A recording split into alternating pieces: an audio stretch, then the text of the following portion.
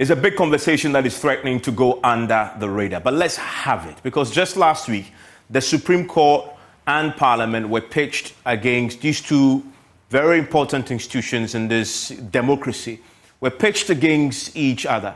And it played out on the floor of Parliament. And it all revolves around the license to grow cannabis. The Supreme Court has struck down an act passed by Parliament that gave that license and authority to the Minister of the Interior to indeed license, individuals and organizations to grow cannabis for industrial purposes, also for obtaining fiber, seed, or for medicinal purposes. And that was very controversial indeed. And this is the section in particular that was controversial, which indeed the Supreme Court had raised questions about. What was the Supreme Court's point? And as far as this is concerned, it declared that this provision is unconstitutional as on the July 7, 2020. If you look at it, the President signed that into law sometime in May of 2020. Parliament did not act transparently in the passage of this act, where the Supreme Court upheld, and that it was a majority decision. The process was an issue for the Supreme Court. But just last week, the Interior Minister went back to Parliament and was very clear that the decision taken by the Supreme Court was wrong. The Speaker joined him in condemning the Supreme Court for what they had done. Watch what unfolded.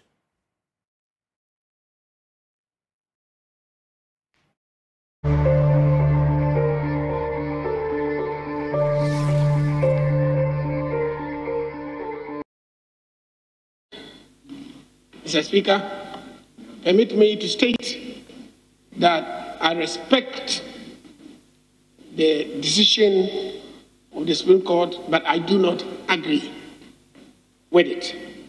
And Mr. Speaker, the reason that has been given is that that session had not been debated before this House when this House was passing the Narcotics Control Commission Act 2020 Act 1090. I hope that the three arms of government will work together and respect each other. In cases of doubt, it's important to consult the other arm before giving finality to whatever decision the other arm wants to take. And I don't think that it's proper for the judiciary to, without knowing how we conduct our business here, really go into how we conduct the business and make such important decisions without consulting the House. That is improper. I have made this known to them, and I want this to be known publicly. This is for the benefit of the country. It's improper. That is the Speaker's position there. The Interior Minister himself also was outraged by what the Supreme Court had done. And so what was the Supreme Court's point as far as this is concerned? The Supreme Court was clear that as far as this law is concerned, and as you heard the minister in question talk about it, they believe that as far as the process in Parliament is concerned, due process wasn't followed, and so they struck it out. So what we have now, and on the back of what happened last week, the Interior Minister reintroduced this section 43, which is the subject of controversy, reintroduced this section back to Parliament, word for word, by the way, which in essence says that the Minister may grant a license for the cultivation of cannabis, which in terms of potency, not more than 0.3 THC, for industrial purposes, for obtaining fiber, seed, and for medicinal purposes, right? And that, in essence, is what this section particularly says. That now has been introduced, and there is unanimous support in Parliament for this. And so we expect that this will pass without controversy. Just reintroduce the wording exactly.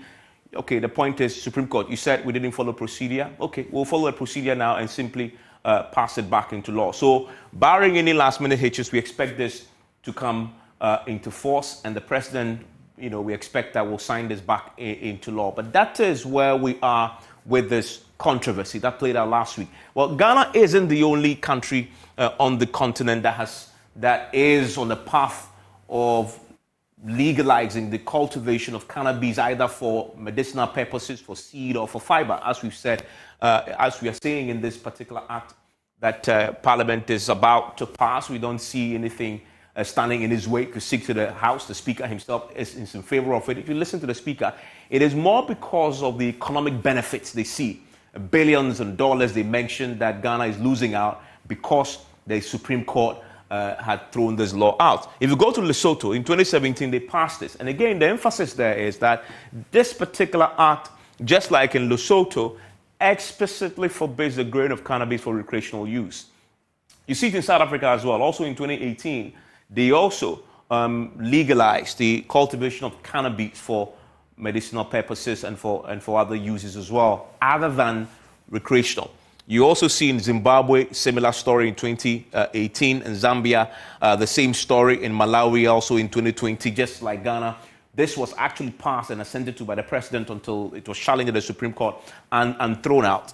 So all of them for no medicinal purposes. And if you come to the African story, all these countries did so primarily because of the economic benefit they see in the cultivation of cannabis for that purposes, right? And for the purposes of medicine, for fiber, or for seed. And I'm quoting that because that is what is in the act or the bill now that is being considered by Parliament. But is that the only way to look at this? Because if you look at Ghana, and this tells you a story, we've had challenges with cannabis for a while. If you look at the Africa Cannabis Report, we've had a challenge in terms of illegal cannabis passing through this country. We become a transit hub for it. And if you look at this in terms of the intersection of how many countries use Ghana as a transit point to traffic cannabis illegally to other countries. So you're coming from South Africa, it goes to Ghana. If you're coming from Bolivia, coming to Ghana. And then that then leaves Ghana to other areas in the Netherlands, the UK, etc. So Ghana is known to have become a transit point for cannabis, which is unauthorized. Now we want to grow it. And those who are opposed to this say, if you do this, how do you monitor? How do you ensure that this is not abused by people who really want to take advantage of the country, which even without this law, they are taking advantage of Ghana anyway to transit cannabis through it. I mean, so if you give this license in a country where we know that we struggle with implementation and enforcement and monitoring, then you're opening the floodgates for all these characters to then now take advantage and grow it locally and export it to other areas, when indeed it may be a violation of the law, because specifically the THC content has to be not more than 0.3, but also you only grow it for 3 specific purposes, for industrial purposes, but also for the 3 things I've mentioned. So that is the concern that those who are opposed to this have raised as well. We'll get into that pretty shortly. But there's a lot of money at stake here, which is, and I listened to the parliamentary debate, which really was a fundamental basis for this. And the Africa Cannabis Report talks about 2023 projections worth 7.1 billion. So that's a lot of money there. And if you look at the breakdown, the projections for recreational cannabis is still the most lucrative one. But that is what with the law explicitly forbids, right? That is what is projected to bring in terms of its worth, some 6.3 billion. If you look at the medicinal cannabis, it's not bringing in as much compared to the recreational cannabis, some $800 million. So that is a fraction of what you get from recreational cannabis. And that's where the temptation is.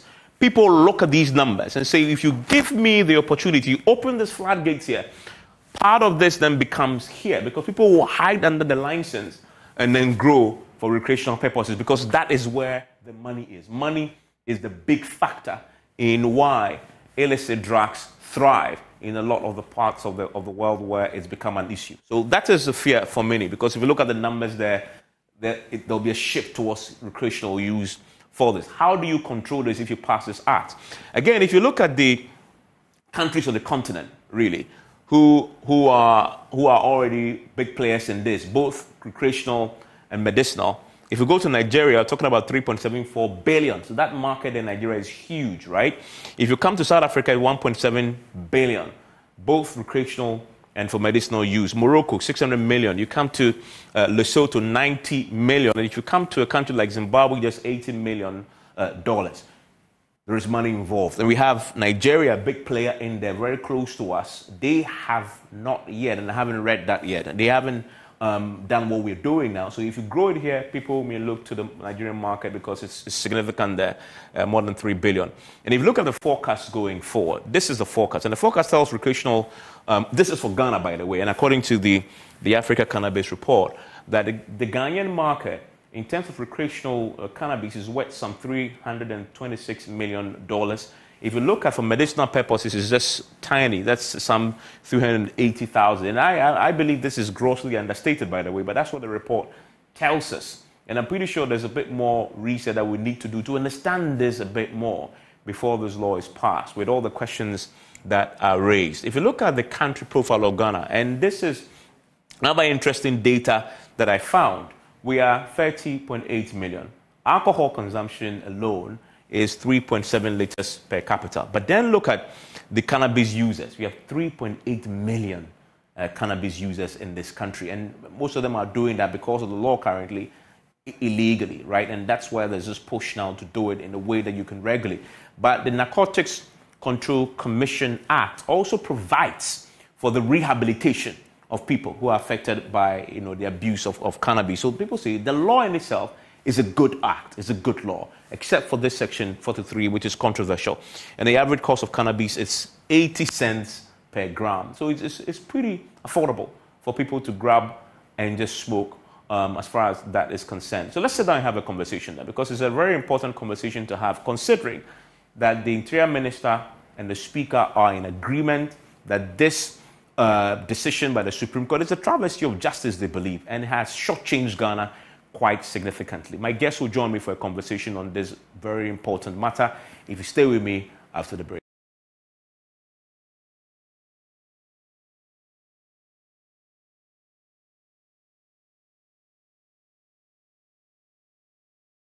And thanks for staying with us. And as you know, PM Express is always brought to you by Cherry Tree Properties. We develop spaces as though we were doing it for ourselves and going to occupy ourselves. Syntex tanks, it is strong, it is tough. Alomo bitters experience greatness in every moment. And then Ghana AIDS Commission as well. And as I've been talking about, Cherry Tree Properties, desires are wishes, beauty is a promise of happiness, but passion is everything. Thinking about buying a new home, talk to those who build with passion. Sloane Square, a new gated community development at Sakumono, developed by Cherry Tree Properties, a one-of-a-kind, well-planned luxury you've never experienced. Contact us on 0553 662 366, 0553 662 366. Cherry Tree Properties, sophistication and class. And then also, if you want to store water, you need to call them.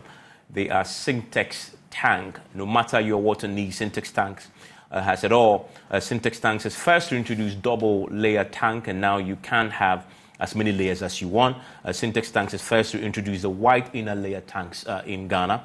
We now introduce to you the customer specs order, which lets you order any color and size of preference. Syntex Tanks gives you the longest warranty of 7 years, which no other tank gives you in Ghana. So whatever your water consumption, size of project or demand, choose Syntex Tanks. We have agents nationwide. You can call us on 0244 335 168 or shop online at syntexgh.com. Syntex Tanks are strong, are tough. And this is a two-part show tonight. From 10, we'll be talking about this conversation. Occupy Finance Ministry. The bondholders are uniting to hit the streets tomorrow. But really, why? We thought this matter had been resolved. Apparently not. So we'll speak to Senor Hossi and Dr. Joel Jangba, two of the conveners of the two, coming together, the two associations coming together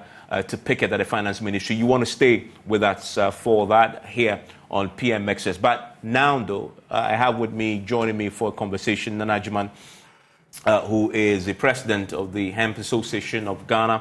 Also joining me is Peter Badimak Yaro. Peter, thanks for joining us here on PM Express. He's executive director of Basic Needs Ghana, and they invest a lot in rehabilitation of the people, etc., who get affected by such drugs. Sheikh Arimayal Shaibu is a spokesperson for the National Chief Imam and the Vice Chairman and Board of Trustees, Friends of Mental Health. Sheikh, thank you very much. But I want to start with Kwame Nyimeduentwi. He's the chairperson of the Constitutional, Legal and Parliamentary Affairs Committee. This particular act that was passed and then, struck out by Supreme Court is back in Parliament and is with his committee. Mr. Nyimeduentwi, thanks for your time here on PM Express. From what we heard from the Interior Minister last week, this Section 43 is being reintroduced. What does that mean in terms of Parliament considering and passing it now? Because it was passed and signed by the President already. Hello, Mr. Nyimeduentwi. Oh, we may have lost him on the line there. We'll try and get him back for his thoughts on this. Peter, let me start with you. I mean, whilst we wait for the Member of Parliament and the Chair to come and explain to us the legal processes towards passing, I'm pretty sure you were here when this particular act was passed and assented to. And when the Supreme Court struck it down, I wonder what your reaction was then. Did you foresee that it may come back? Yeah, I foresaw that it would come back for the obvious reasons that the debate between prohibition and regulation has always raged on. And depending on who is driving it, you would see if those for regulation are in the majority or are in the driving seat, they would always want to project that. And I think that is what played between the Supreme Court and Parliament. Okay, so yes. So Parliament, obviously the MPs were in strong support of this. Yes. And they passed it. But the Supreme Court thought, well, procedurally there was an issue with it. But what's your stance on it, though? Now that it's been brought back, from everything that we're reading, this will be passed because, again, Parliament is in strong support of it. Our stance have always been on the side of people who, for whatever reason, become dependent or needing support for using drugs. That is basically our point of view. If their rights can be respected, they can be given the needed support, so be it. But what we have seen in Ghana is that you would have laws that do not put in place safeguards for people like people who would be using drugs. If you now more or less open the floodgates, say, all right, it's okay to use it for medicinal purposes, and we know that people would go overboard either because their genetic makeup do not make them withstand it, and so fall victim of becoming addicts and needing support. What safeguards are there for that? You've passed a law saying, yes, recreation and all that. So the law is actually explicit. Yeah. Explicitly forbids industrial and explicitly forbids the growing of cannabis for industrial purposes, but allows the licensing of the growing of cannabis for industrial purposes, specifically purposes of fiber, seed, and for medicinal use. Yeah. Is it because you don't have alternatives? So that must be. It's not a force. It's not like that is the only option for fibers and other industrial products that such plants can give. If you had no alternative at all, then it makes a lot of sense. But if you have, perhaps you may want to think again to ask yourself, should we allow this to happen and you get a lot more becoming dependent, requiring support and rehabilitation? Would you be using what you are going to earn to rehabilitate them? Or they will just fall through the cracks as we are seeing it's taking place? Stay with me. Let me bring in Sheikh. Sheikh, so this law has gone back to Parliament now. What do you expect now from Parliament? If you had a conversation with the parliamentarians and the Speaker, who obviously stated his position that he's for this and wants this passed as soon as possible, what do you tell him? Hello, Sheikh Arime. Well, thank you so much for the opportunity. Matters of drugs, generally, must be considered an issue of worry because of the consequence and the effect it has on the users.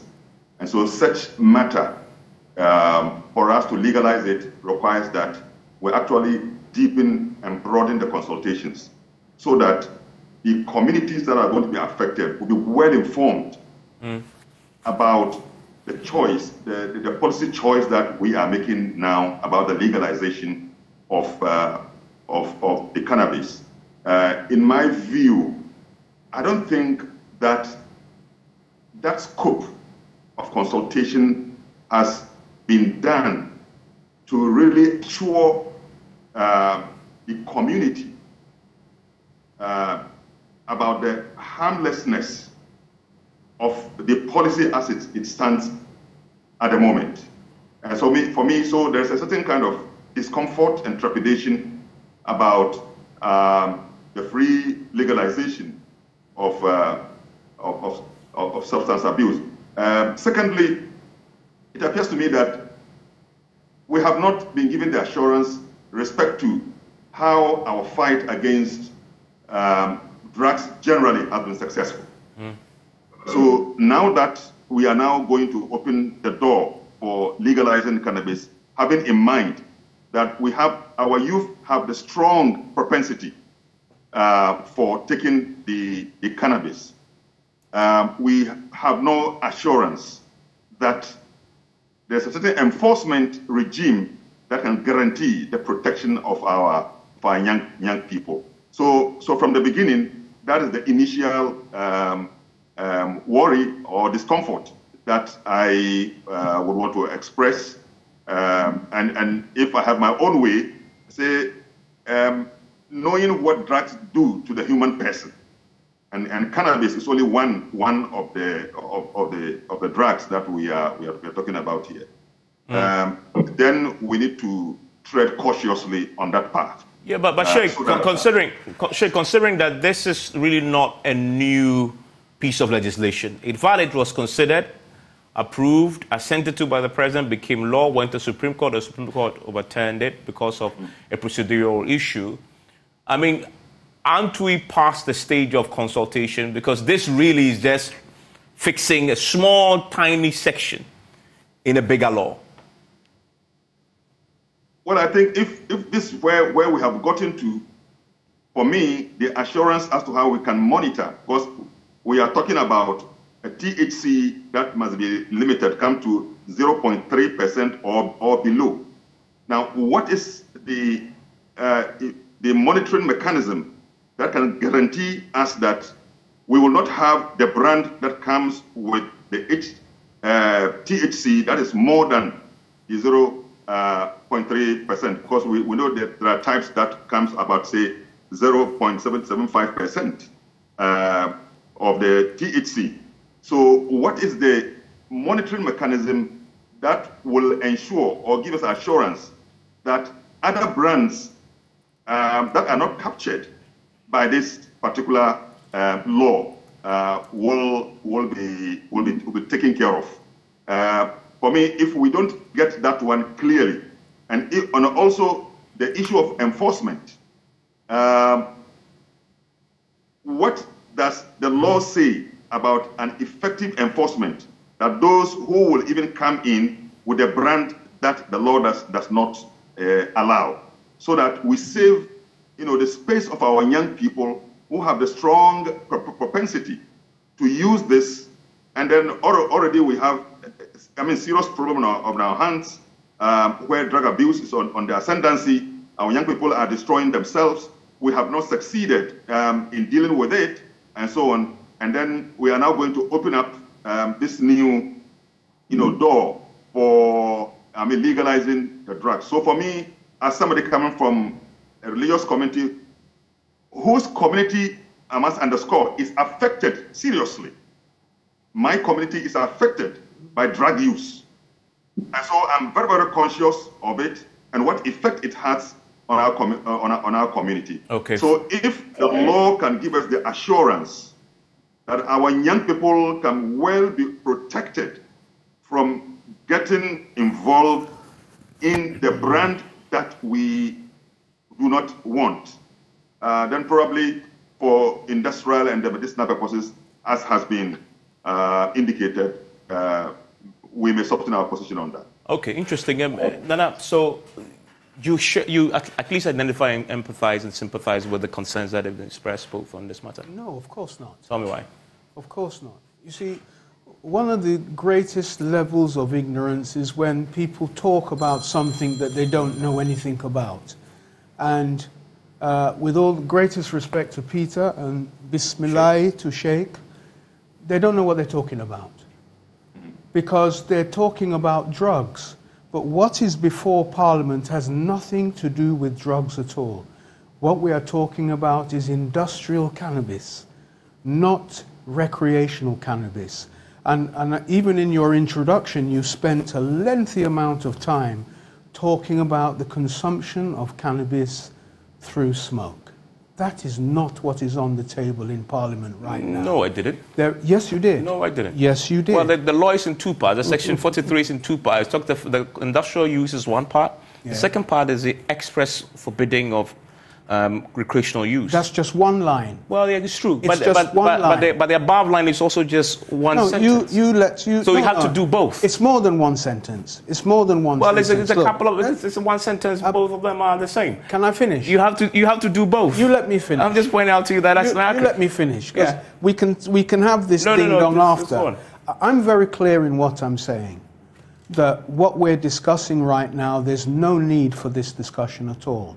Because what is on the table in Parliament is not recreational cannabis, it's industrial cannabis. The issue of 0.3 or 0.77 is even neither here nor there, because the people in our communities, in the Muslim communities who smoke weed, the weed that they smoke is not 0.77%. And if anybody smoked weed at 0.77%, nothing is going to take place at all.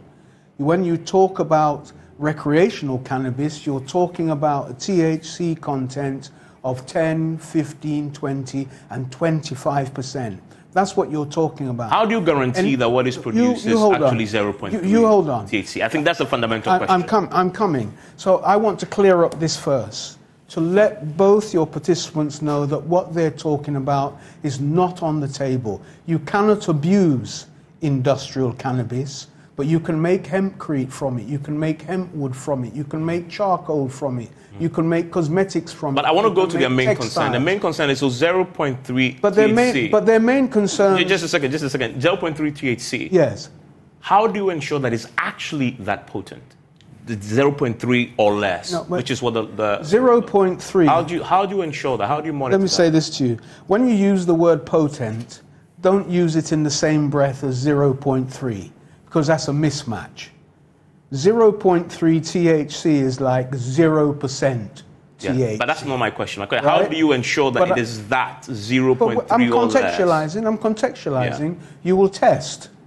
You will carry out tests. The Narcotics Control Commission will be geared up to come to the farms to take samples and also to test on the spot what the THC levels are.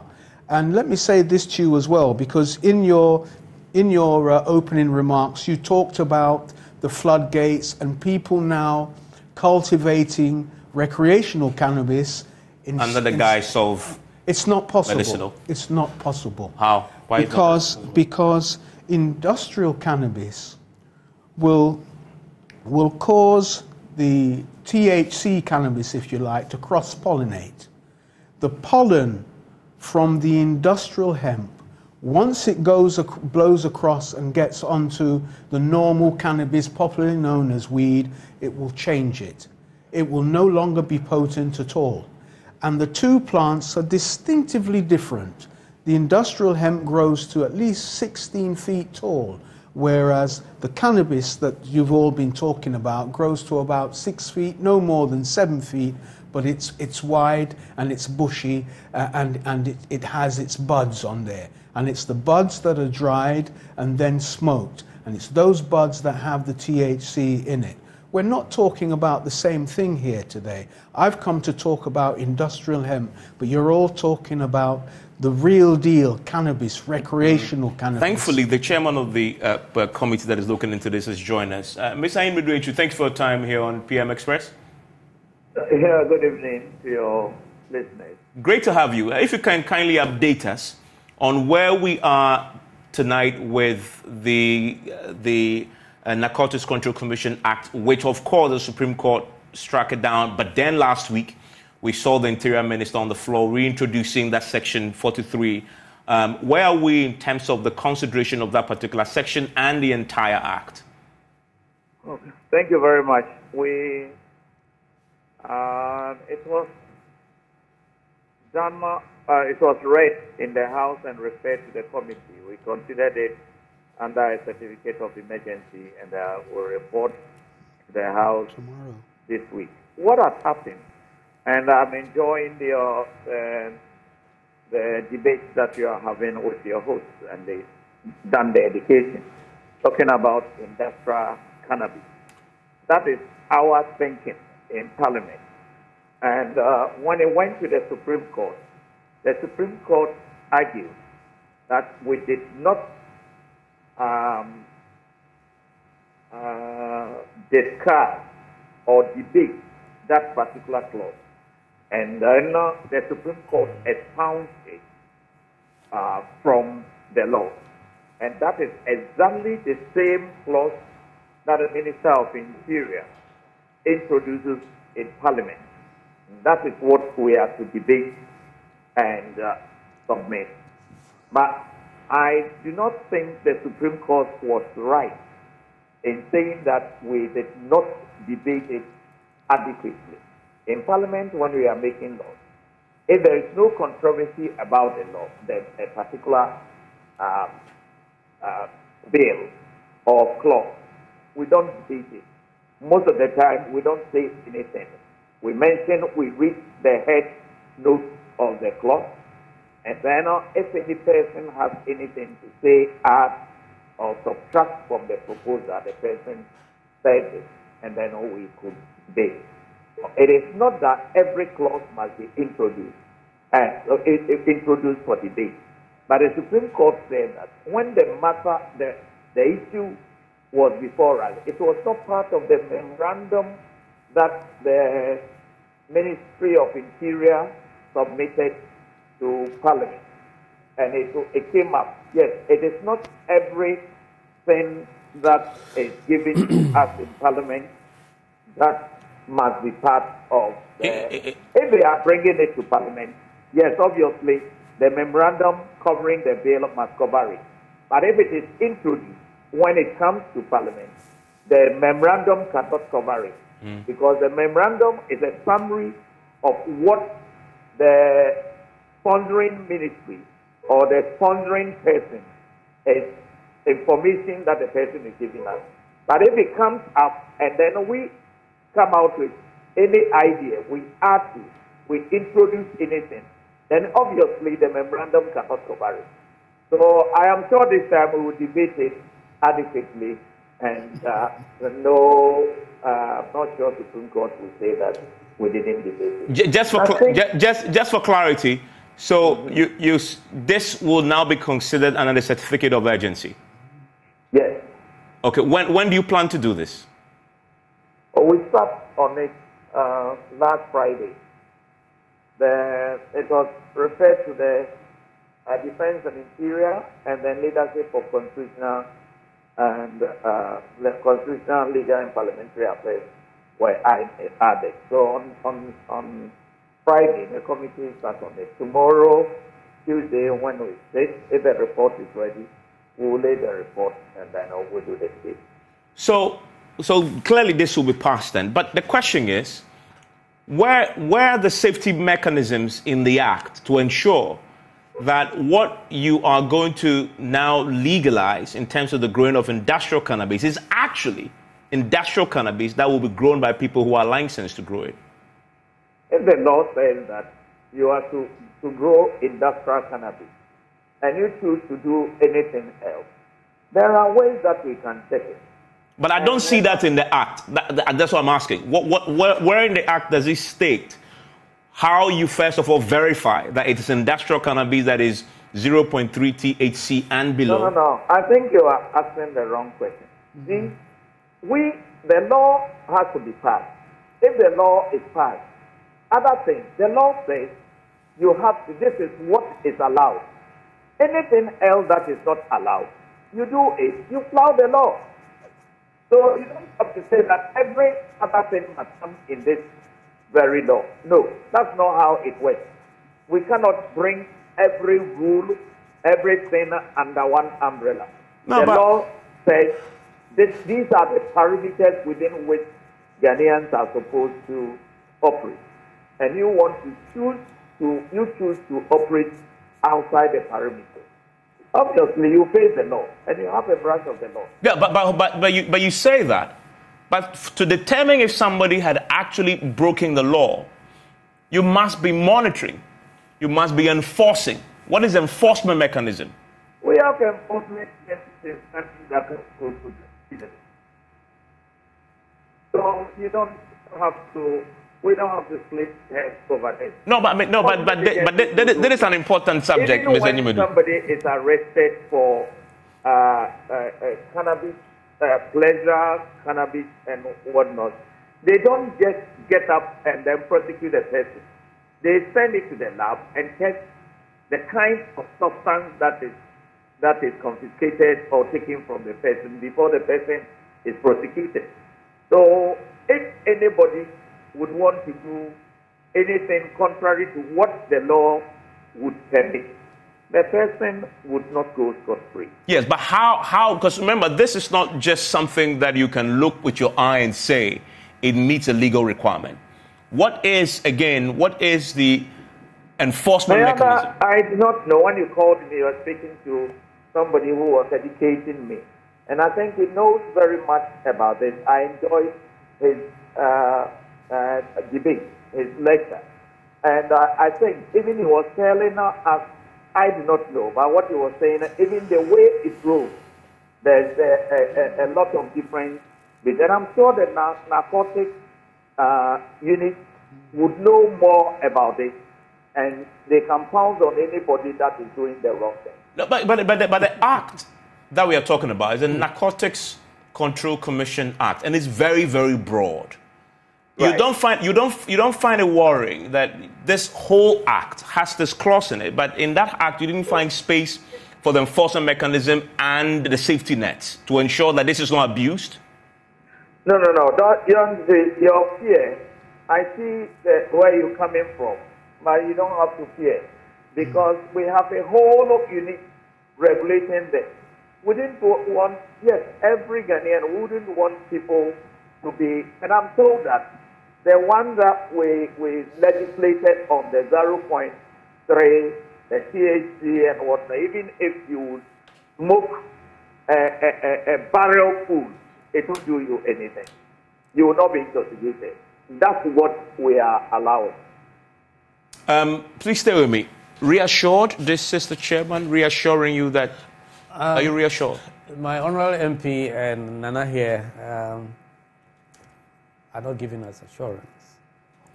It's this. In the first place, what has informed the need to bring about the act? If you answer that question, you would see that you want to cure a certain mischief.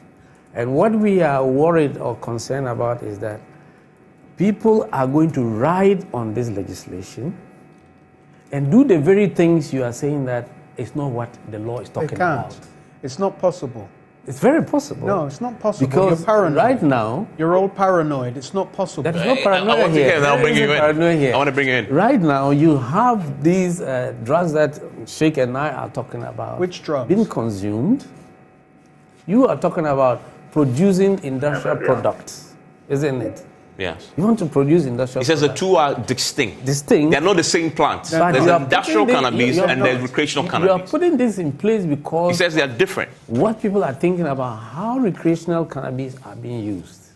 No, that's not the reason why it's being put in place. Yes. No, that's not the reason why. So the reason why you would have to be sure that you have enough safeguards to support people who, for whatever reason, use them and become dependent. So the Act also says that the Commission is empowered to collaborate with the agencies to give them rehabilitation. Look, we have all seen how the Commission to give them works. rehabilitation. We have all, whether it's a board, narcotics control board or commission, we have all seen how it has worked. You're talking as if there's no law in the country.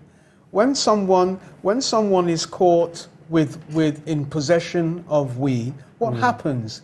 They go to court and they go to prison. We have thousands of people who are in prison now for possession of negligible amounts of cannabis. Negligible amounts. They're doing 10 years. Some are doing 15 years. Families totally destroyed because somebody has a spliff. That's a joke. But you are talking as if there's no law. There is a law here.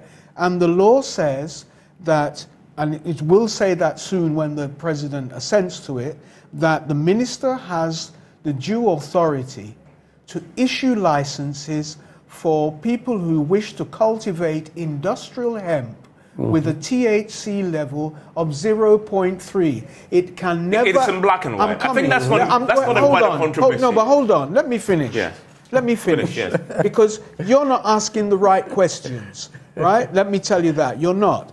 It's 0.3 THC. It can never, ever, ever in this world or the next be abused. Period. There will be no need for rehabilitation centers on 0.3. Again, you say a second. There'll be no need for rehabilitation centers. That the wrong questions are being asked, but that's not the concern. I think you're addressing the wrong concern. The concern is... The concern isn't a legitimate concern. I'm coming. The concern is not legitimate. No, it is. The concern is not valid. It is valid. And it's not valid or legitimate on the basis that what is before Parliament right now is not what they are concerned about. No, but the issue that they have is that you have a law that specifies very clearly what is being licensed. But this is an issue of also enforcement, making sure that what the law has permitted is actually what is being. When you break the law, what happens? Just a second, and I'm coming to the question.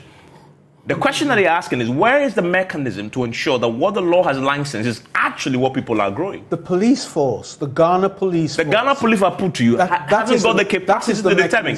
That is the mechanism. The Ghana police force hasn't got the capacity to determine what is 0.3 THC and what is industrial cannabis. But the Narcotics Control Commission does. And I've said to you that, look, let's get rational about the whole thing.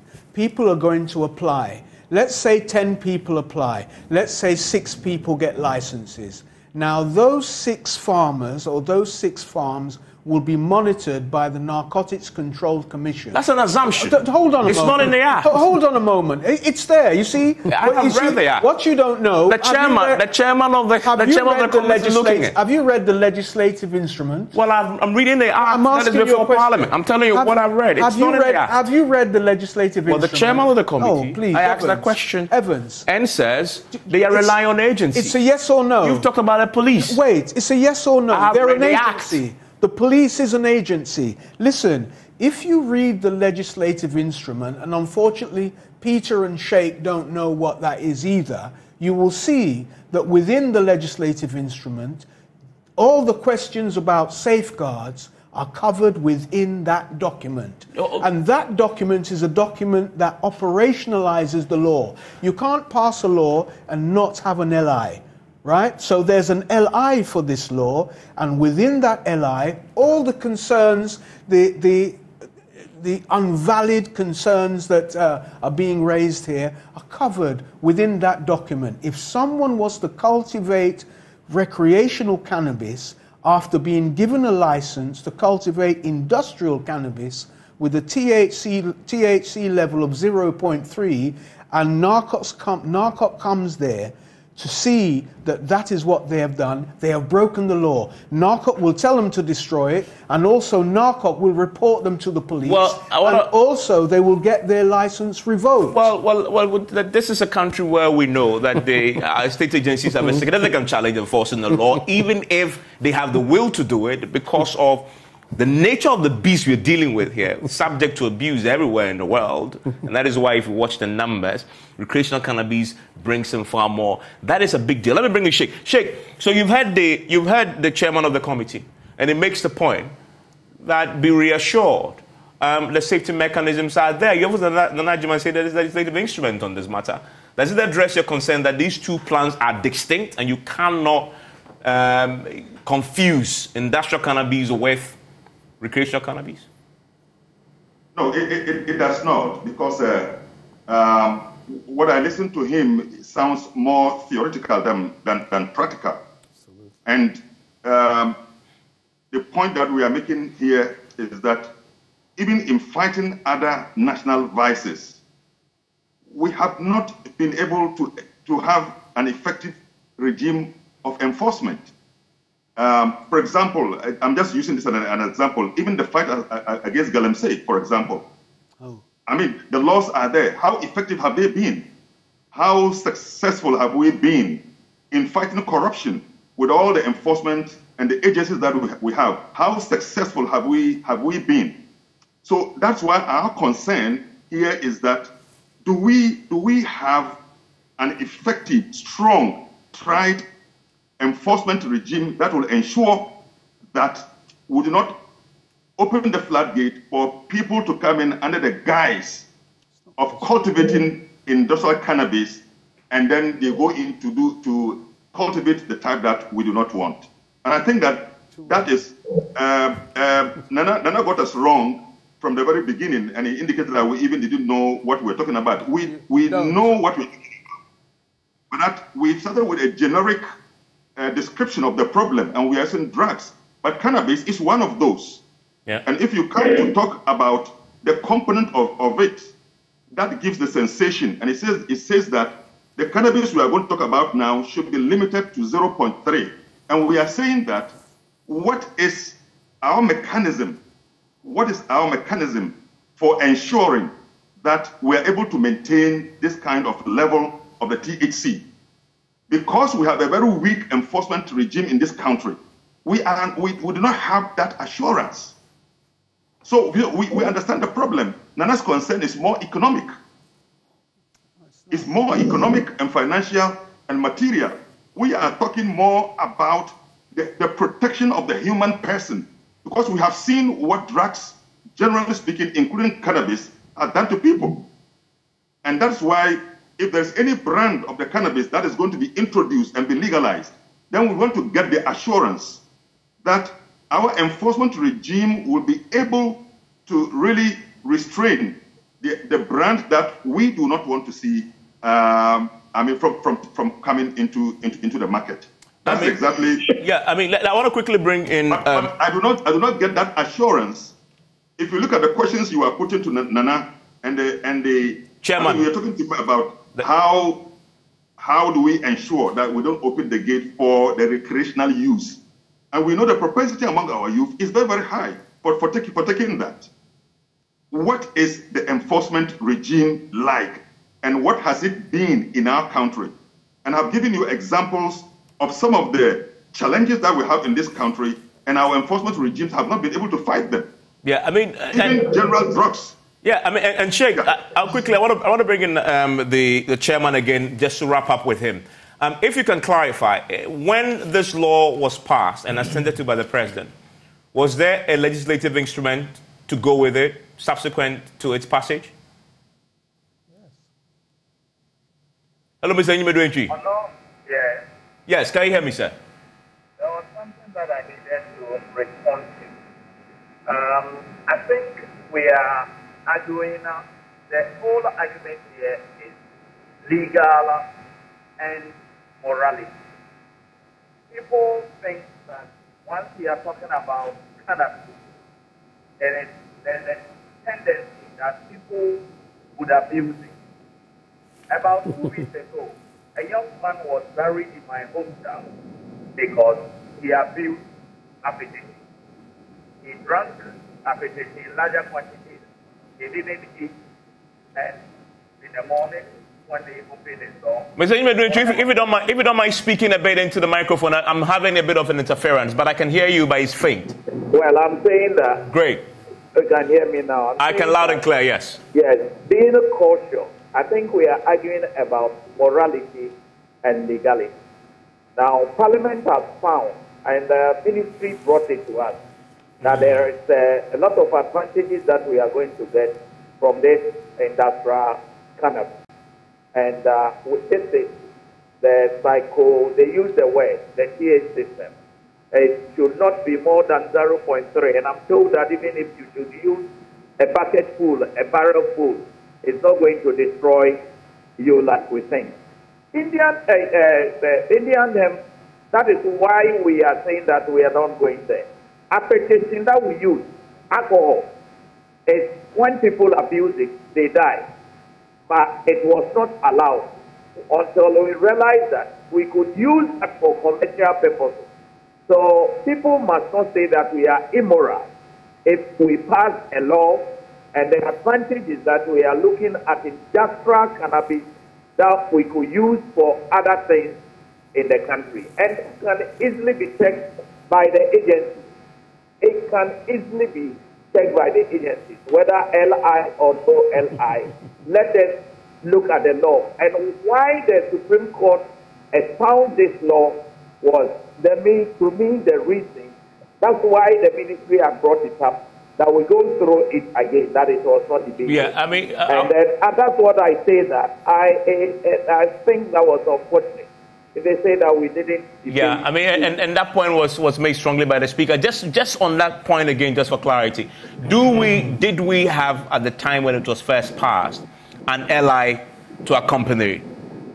Well, I'm not answering that. You see, I didn't answer that because it's not about LI or the act itself. If it is law, it is law. But what I'm saying that the arguments that are going on, I hear one argument to say that, look, let us be moral. The other side saying that this is the legal thing. The legal thing we have said is that it is 0.3 cannabis, that is industrial cannabis. Whether there is a LI or it's an act is the law.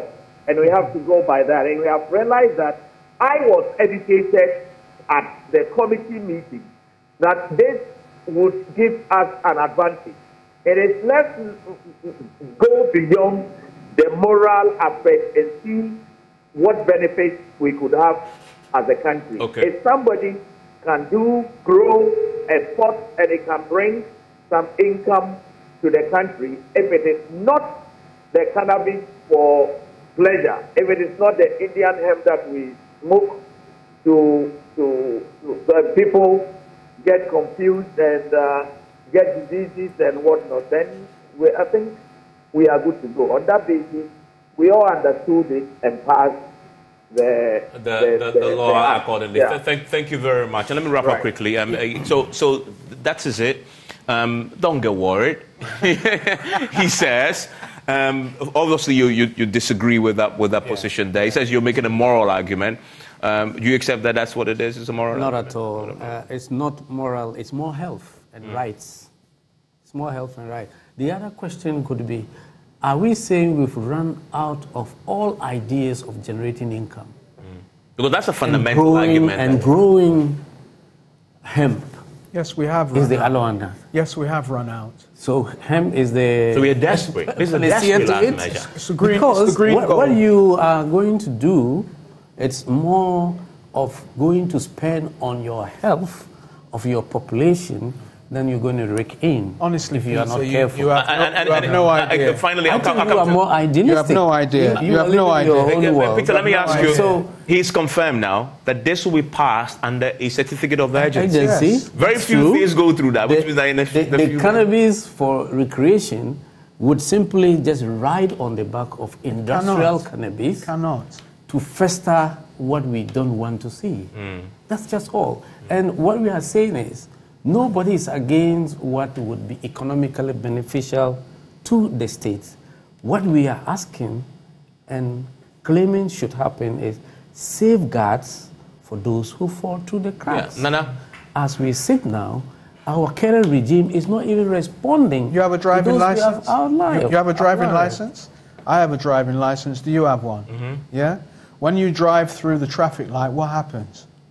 Have you broken the law? You have, yeah. Does the law take its course? No, but I get away with it sometimes. You get away with it sometimes. But that's the problem, isn't it? That's good. That is the problem now, let me with say, this. Yeah, but a lot of people will grow this illegally and will get away with it. They can't. Let me tell you. Some of them will end up in the school. Let me tell you some of the benefits, because Sheikh said I'm just interested in economics. He's just reinforcing the point. They don't know what he's talking about. Very briefly, because I have a minute. Because when Pete came in, I told Pete deals with people who have epilepsy. CBD can cure epilepsy.